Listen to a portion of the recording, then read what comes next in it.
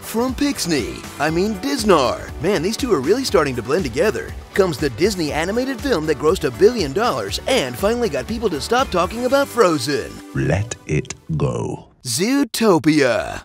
Journey to Zootopia, a place with 12 unique ecosystems and one generic pop song.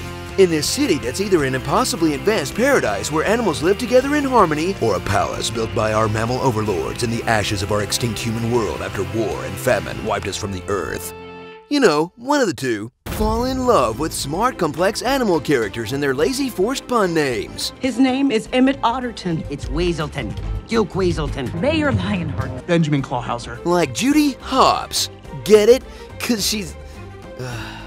cinema's most likable meter maid. Actually, cinema's only likable meter maid. Because seriously, meter maids are the worst. I mean, come on, I was only in there for like 5 minutes. And no, you haven't written the little ticket yet, because I can see your stupid little machine right there. Get a real job, lady. My mommy says she wishes you were dead. So do I. Get it together, man. When Hobbs teams up with foxy con artist Nick Wilde, they'll work together to catch more predators than Chris Hansen and form a sort of romance? You know you love me. Do I know that? Yes. Yes, I do. That sadly they'll never be able to consummate. Not because I'm speciesist or anything, it's just that nobody in this movie has any genitals. Or even a butthole. And seriously, how does anyone even go to the bathroom in this place?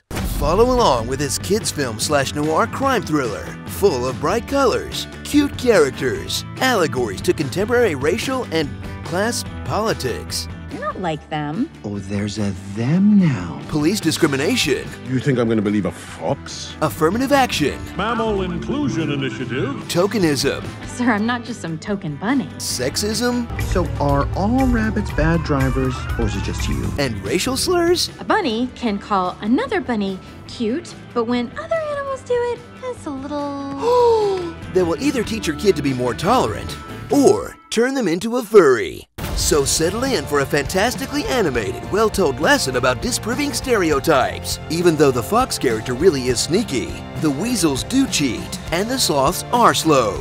Oh wait, no, does this mean I'm racist? I owned a bunch of rabbits when I was a kid. I mean, no, they were mine. Not that not that they're property or... Oh, look, I love rabbits, okay? That came out all wrong. Go to starring.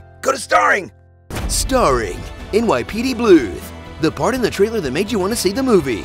Buffa Luther, bad. Mayor Mufasa, Shakira as Shakira, your stereotypical Italian mobster, your stereotypical donut-eating cop, your stereotypical dumb southerner, and Hot Buzz. You get it? 'Cause she's a bunny cop, but she's hot too. Wait, I can say that she's hot though, right? Dang it, am I a racist and a furry now?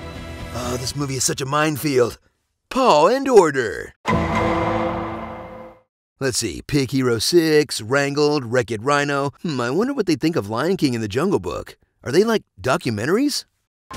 Be sure to subscribe for more honest trailers. Hey Screen Junkies, San Diego Comic-Con is just around the corner, and we want you to join us there for the most epic Screen Junkies Comic-Con experience of all time. Click the link to sign up for a chance to win an all-expenses-paid trip for you and a friend to get VIP access to our first ever Comic-Con mega event, Screen Junkies Central.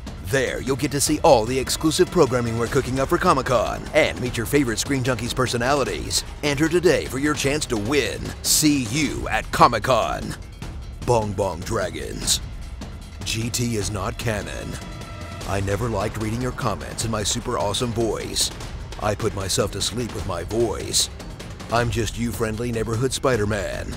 Float like a butterfly, sting like a bee.